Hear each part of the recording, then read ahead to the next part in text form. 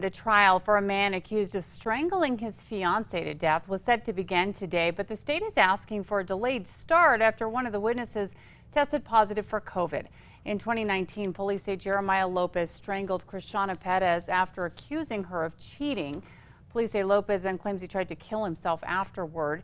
He was an educational assistant at Mark Twain Elementary School at the time of the crime. Today, the state said one of their witnesses, the doctor who performed the autopsy, tested positive for COVID. So they asked for a delay to discuss the possibility of the witness appearing remotely or possibly finding a replacement witness. The defense cited concerns over his client's right to cross-examine the witness. So the DA's office tells us openings are now expected to begin tomorrow.